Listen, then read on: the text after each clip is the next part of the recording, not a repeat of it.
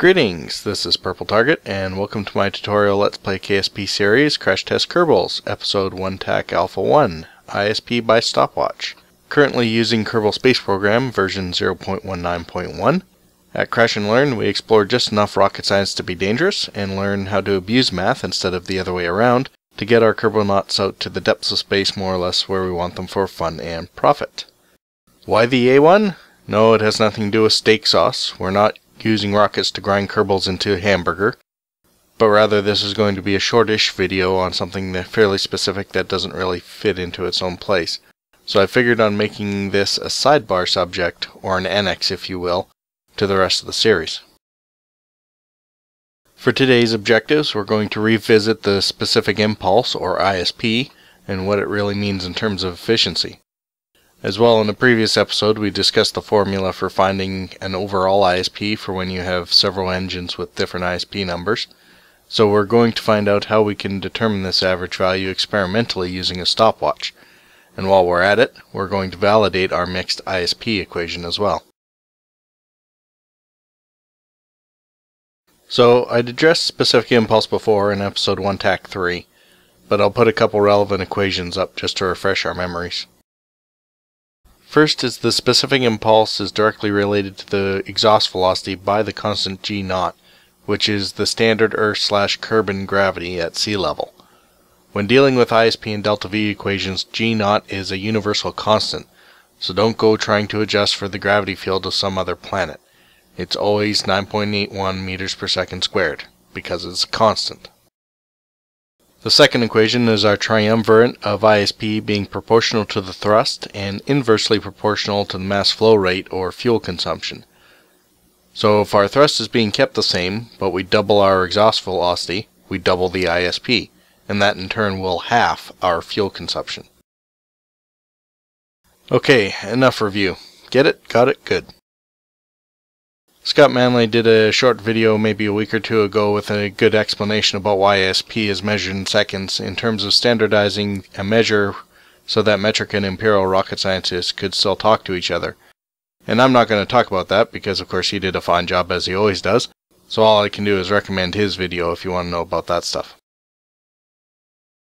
This video is about a line I came across on the Wikipedia article about specific impulse, and it said that the ISP in seconds value is somewhat physically meaningful.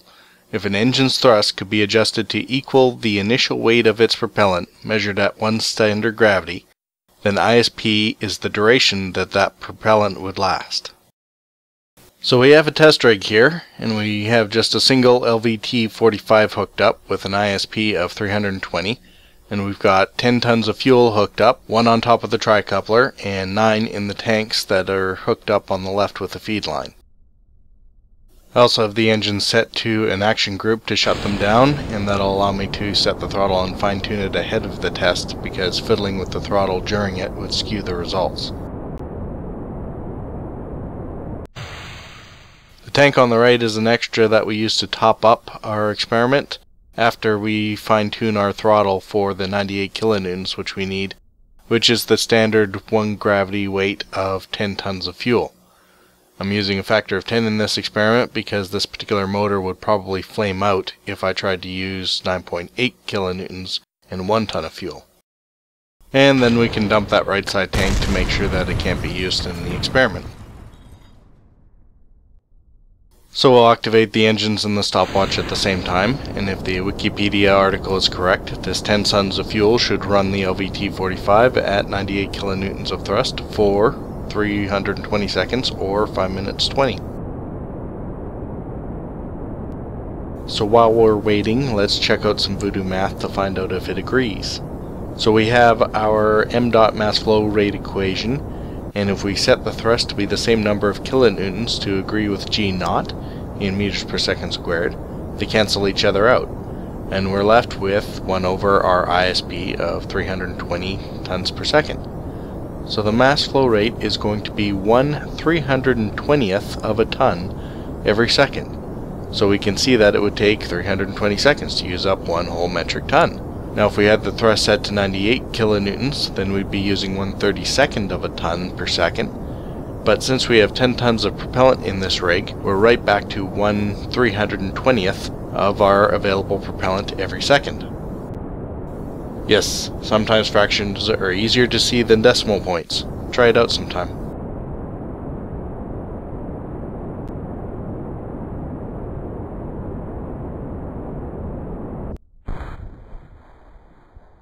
And the result is pretty much bang on the prediction. 521 versus 520. So far so good for both Wikipedia and the math.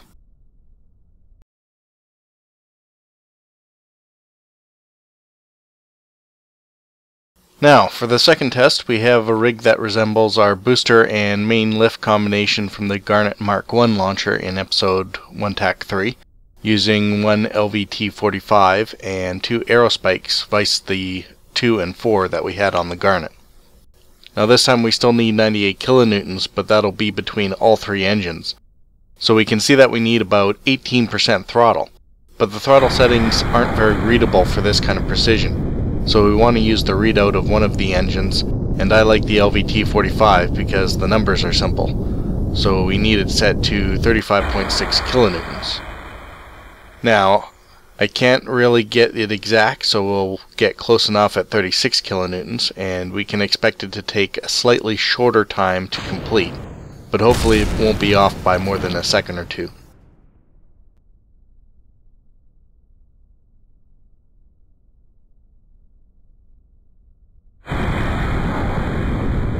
So the cool thing with this principle is that if you really want to figure out what ISP a mix of engines will have, you can hook them all up on a rig, set your throttle of all your engines to be equal to the weight at 1G of the fuel that you're going to use in the experiment, and use a stopwatch. When the fuel runs dry, there's your ISP. Now, keep in mind that this experiment will only really work with engines running off the same fuel, so SRBs and ion engines are out of the mix for this kind of testing.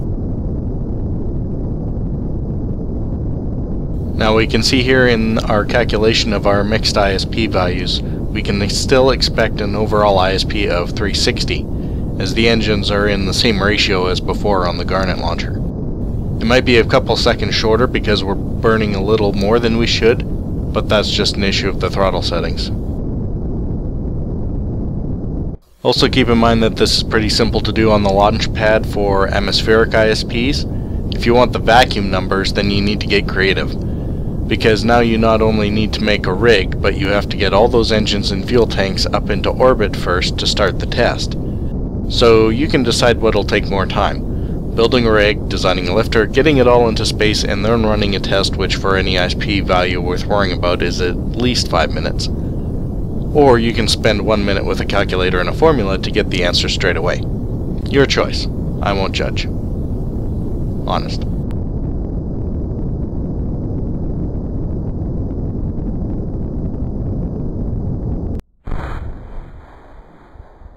So the result is 557, or 357 seconds, kind of like a Magnum. So we're a few seconds short of the calculated amount, but that is explainable given the throttle setting we had to use through the experiment, and ties in with our predictions. We could run it again with a throttle just under the required amount, and our results would be just above the actual ISP. But I'll leave that for you to try if you like.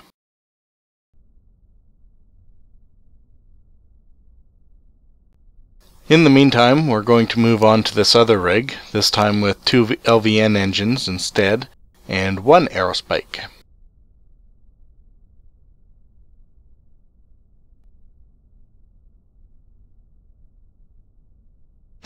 And we need to set the throttle for this one to 33.2%, equating to 58.1 kilonewtons on the aerospike, and we'll just be under that at 57.7 kilonewtons.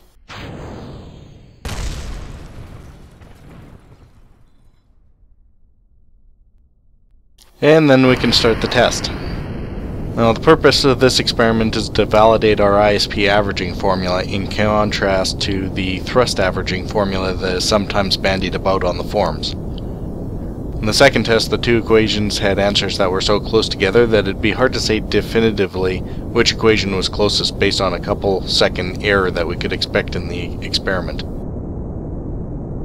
So here is our mixed ISP value calculated by our formula at 303 seconds. Because we're running a little cooler this time, we are expecting to get slightly above that in our results, and that would be consistent with the hotter burn, shorter time of the previous test.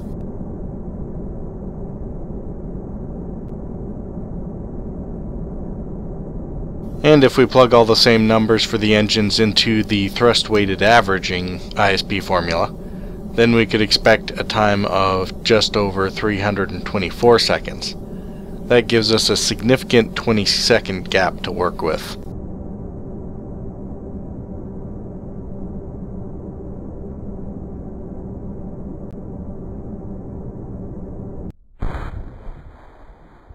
And survey says, bang on 305, just over 303 seconds and way under the 324 second value. This should be enough to finally put away the thrust-weighted averaging formula. So after this, if you see anyone suggesting the red formula to people, point them to this video and give them the right equation to use, lest they suffer the tears and heartache of miscalculating their ISP and end up with less fuel efficiency and thus less delta V than they needed for that critical interplanetary capture burn. So that's enough about ISP. You should be pretty conversant in specific impulse by now, so go out and put it to good use. Like not stranding Jeb with half a tank of gas less than he needs. This has been Purple Target at Crash and Learn. Peace out.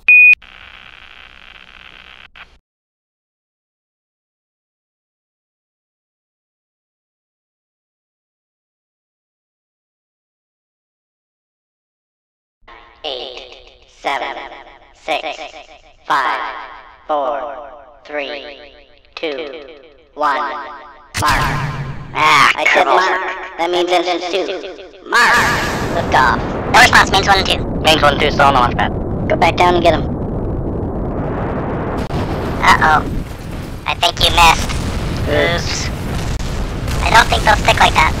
Thank you, Kerman Obvious. That's okay, grab the duct tape and buffer. More struts to the launch pad. Quickly, before flight notices. Really, guys? I'm right here.